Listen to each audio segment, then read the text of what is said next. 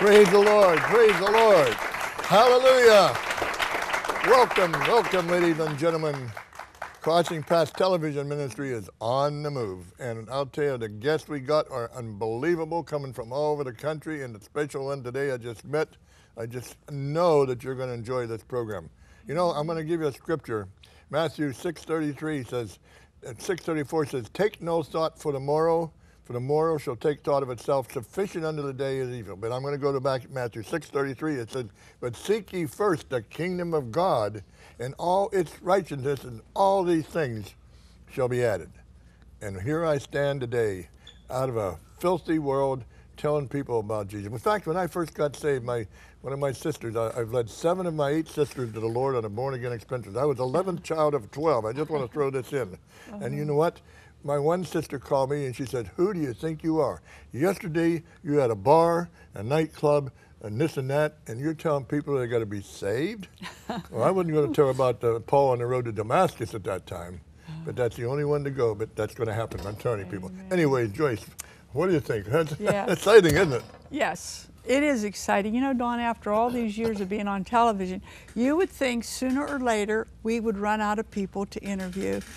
But the longer we're on, the sweeter it gets. And today, clear from the middle, north, I guess, western part of Pennsylvania, this lovely couple, Juanita and Johnny Bergeson, right? Did I get that right? Bergeson. You got it. Have come to share with us. They have a wonderful testimony and a good business. And who wants to be first? Who wants to be first? Well, Juanita usually likes me to start off talking. Great. I generally talk a lot. Okay. But how I got saved was my grandfather was a Baptist minister. And at an early age, I told him I wanted to be baptized. He was having a baptismal service, and I said, well, I want to be baptized. So he asked me a lot of questions to make certain I understood it. And I gave him all the right answers because I was always in church and I was always in Sunday school. But I don't really know where exactly my heart was then. And I went through the motions. I was baptized. But my high school years and college years, I got a long ways away from God. I just got a long ways away from God. Wow. And then I was at a Billy Graham film and in a public movie theater. And they gave an invitation. I got halfway up out of my seat and I stopped and I sat back down because I thought, what are these people going to think? What kind of sins are they going to think I've been committing? What are they going to think I've been doing all these years? I'm always in church. I'm always in Sunday school. I do everything everybody thinks a Christian should do. I was a really good Pharisee. I'll vouch for that. Oh, dear. And, for 2 years, God, I kept thinking, you know, Jesus said, if we're ashamed of him before men, he'll be ashamed of us when he returns with his Father's angels. Ooh. And I thought, uh-oh, does that mean I'm going to go to hell? And it really bothered me. So you sat down. You did not go back and recommit your life? No. Okay. I sat down. But for 2 years, it just kept troubling me. And I turned down opportunity after opportunity to publicly confess Jesus as my Lord and Savior. And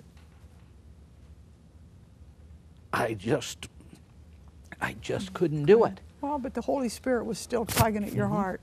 That's But the important thing. I kept remembering Bible verses, though, that my dad had taught me in my childhood. What should it profit a man if he gain the whole world and lose his own soul? The soul that sinneth, it shall die. And other Bible verses. And Juanita and I were in a new city that we had moved to, and we had just started attending a church there. Now, were you We were married. were you saved yet, or were you backsliding, or call it what you want, because you got married now, right? Right. Okay, It depends. It depends on your theology.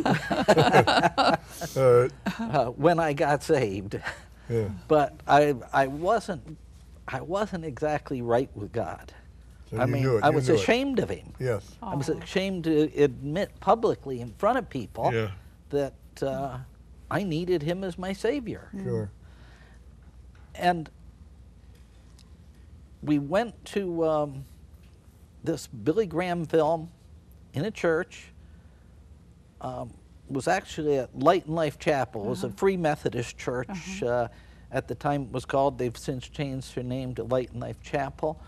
And every Bible verse that had been troubling me was brought out in that Billy Graham film. God had been preparing me for 2 years to see that film. Right before the film ended, I thought, they're going to give an invitation. And I thought, what am I going to do? I just can't do it. I just can't go forward. I just can't do it. And right then, Jesus spoke to me. He spoke to me right inside my head, and He said, if you love me, why won't you stand up for me? And I loved Him, but I was ashamed and afraid. And right then, the film ended. A man went to the front of the church, and he says, normally I ask people to come forward if they want to publicly profess Jesus as Lord and Savior. But tonight, all I want to ask you to do is to stand up right where you're at. Well, Jesus had just said to me, if you love me, why won't you stand up for me? I jumped up so fast and stood up, wonderful. it wasn't funny. And I looked to my right, and there was my wife standing beside me. Reminded me of another Bible verse, believe on the Lord Jesus Christ, and thou shalt be saved in thy house. And Were you saved were you saved the same night, or did you have a family come in here? My first experience with God, and I can't really say that that's when I was saved. I started reading my Bible. This was before this, and as I was reading my Bible, I had this, I would say it was more for me an intellectual experience. I sat there and I looked at how the scripture was saying we should get along with other people, and I knew two things. One, I knew it was true, and two, I knew this is not how we do things. And so I sat there just becoming absolutely aware that what I had in my hand was not just true, that it was truth. And I think that that laid the foundation so that when He stood up, I stood up at the same time, because God had prepared my heart and made that full commitment, I'm going to serve you, God. Wow. So. Wow. So now that you're both saved and on your way, here's a lot of times, some people think they're saved just because they're a Baptist or Catholic. You know that. I mean, Right. The denomination saves you, or say a prayer, and we know that God, Romans 10:9 and 10 said, if you confess with your mouth the Lord Jesus Christ and believe in your heart that God raised Him from the dead, right? With the heart man believeth unto salvation, with the mouth confession, right? This now brought you to the real place where God's using you both. And I'm bringing what you were talking about, the kingdom. Tell me about some of that, if I may. First, in your background, was there anything that did you have any problems in your childhood? Were you raised in a Christian family, or? No, I was not raised in a Christian family. My father was an evangelical atheist. Atheist? Yes, he not only was an atheist, he tried to recruit other people to be atheists. There are a lot of atheists around today that do the same thing. But I would just want to say, and if you're out there and you have someone whispering in your ear, you ought to be an atheist, don't listen to them. Even my father, before he passed away, came to the understanding that God exists. So, but I was not raised in a Christian home, and God, He had grace, He had mercy, and it came for me through reading the Scripture.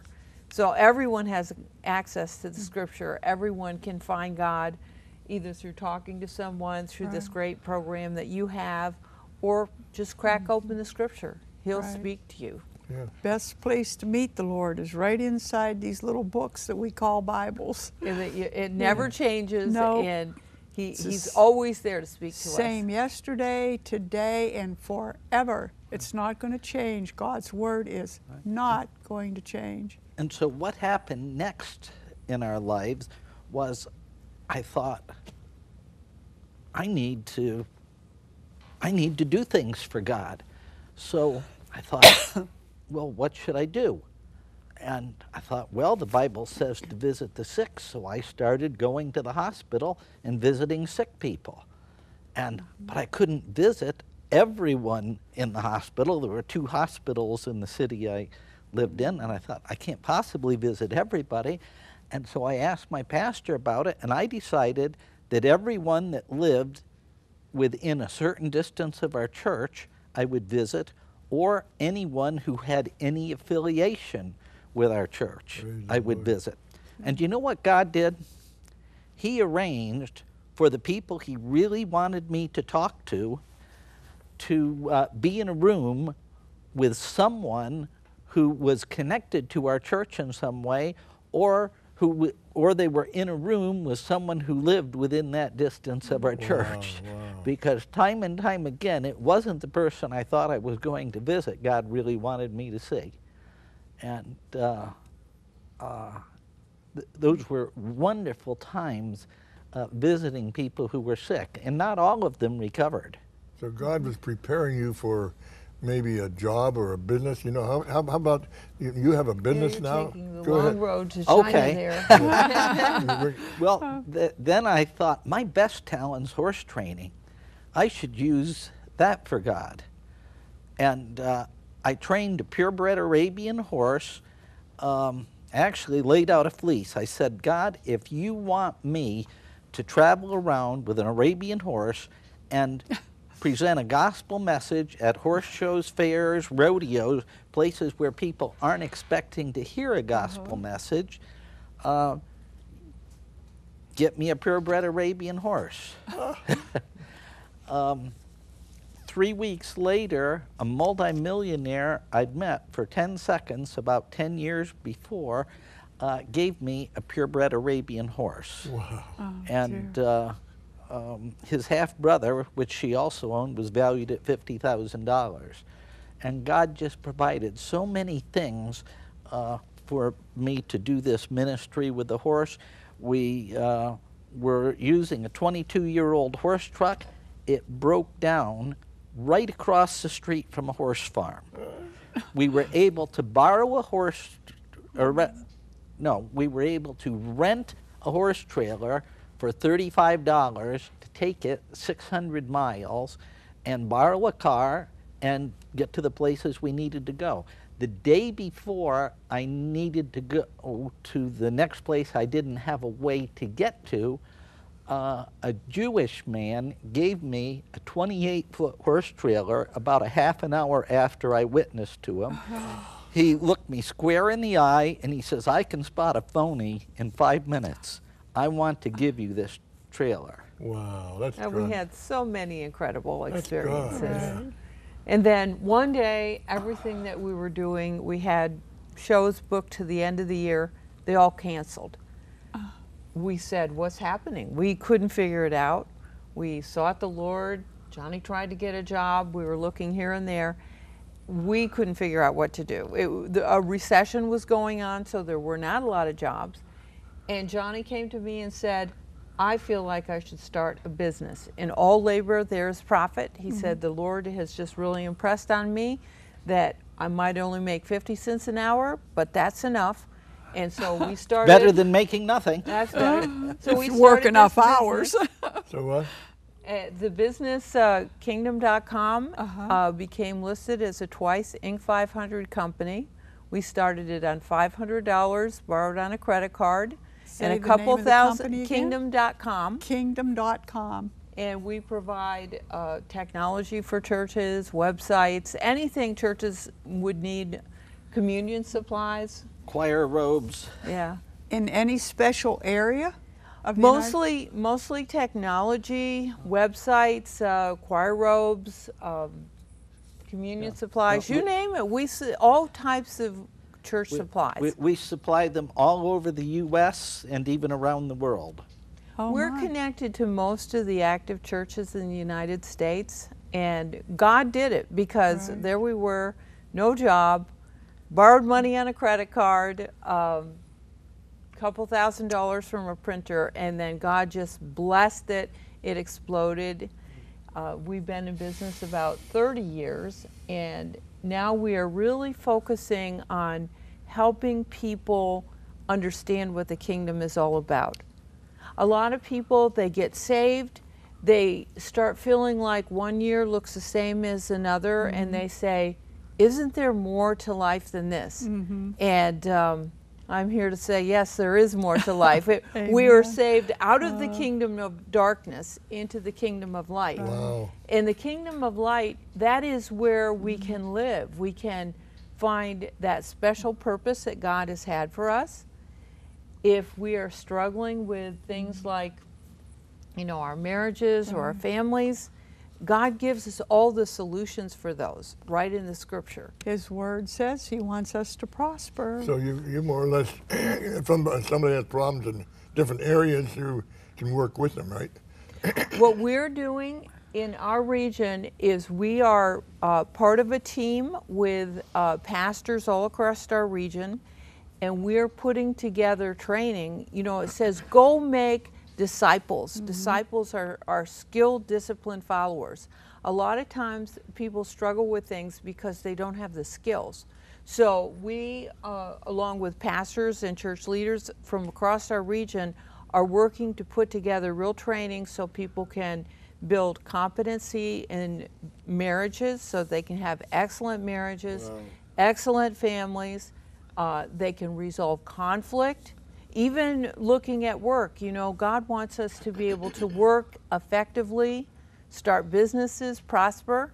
Those are all skills, and together, we might not be able to do that individually, equip people, but together we can equip everyone. So, Wow, and you got 75 employees or something now? Yes. Well, you know, that's an opportunity right there to, within your company, right, to witness to them about being born again, right? We've seen many of our employees become Christians. We hire people who have integrity, and a lot of them were Christians, but many become Christians after coming to work for us. and then right on top of that, right within our company, we're working to help people build skills in their marriages and in their families and in conflict resolution. At lunchtime, rather than just eating lunch by yourself, gather together with other people, and we have maybe this person's interested in training for family and this one is interested in training for marriages. So we're offering resources right there within our business. Any place that people gather, there is an opportunity to extend the kingdom. Wouldn't you, excuse me, there's so many, you know, the divorce rate is so high among the Christians. It's almost over 50%, they said now. Okay, supposedly, maybe won't say born again Christians or somebody that calls himself a Christian, right? But the pastors are involved in so many things in their lives, right? And they won't seek help. And then you could even help marriage bring to, if they come in and they want help, you even take the time to do that too.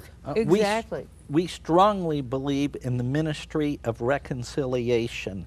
And my wife is very gifted at this, and she also has taken training. She's been in the process of a certification for the last 3 years through Peacemaker Ministries.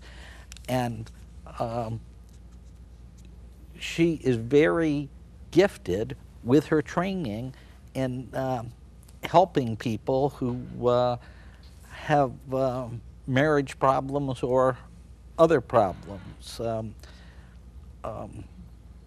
She can't say very much about it, but I do know that there are people who are on a verge of divorce who are no longer living together.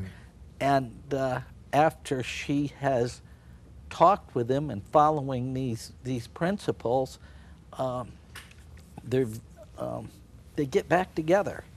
Can't say 100% of the time, but most of the time. Well, it's because God has given us the ministry of reconciliation. Yeah. He has given us the ability to learn how to forgive each other, how to take responsibility for the areas that we have contributed. And then when that foundation of peace is laid, then we can lay the next foundation, which is building the skills to meet each other's needs, not to do the things that erode love, but to do the kind of things that grow love. And those types of things, they did a survey on marriages. They surveyed a group of people who had been married 35 to 50 years. And they wanted to find out the common thing that all of them had in common. So this was so surprising. They didn't find hardly anything that was common except for one thing, is that the couples that were married that long worked deliberately to have happy marriages. Aw. That was the key to success, was to work deliberately. I don't know if this is true or not, but I read somewhere that it's easier to fall out of love than it is to fall in love. You know, I don't know about you guys, but women look for things in a man. You know, what do I want? You know, what's my expectation? Who will I even date? You know, a lot of guys ask you for dates, and you know, what do men look for? Never mind. Never mind. You know. But is it true? Is it easier to fall out of love than it is to fall in love? Yes, I believe that's true because, see, our human nature, when there are conflicts between us, it reduces that romantic love. And to have the proper romantic love, we have to remove those conflicts from between us. It's almost like a formula. When you get it right and we're meeting each other's needs, romantic love just blooms. Wow. And so that's why building the skill is that foundation to keep that romantic love flowing. You know, time is running so fast. You know, I just want to know, Johnny, if maybe you could, either you two, maybe, in fact, we'll try the woman this time, if you don't mind. Could you look in that camera? Maybe there's some, you know, in a minute here, just make a prayer or say that some family out there that there's hope, but it's only through Jesus Christ. Would you do that? Oh, yes.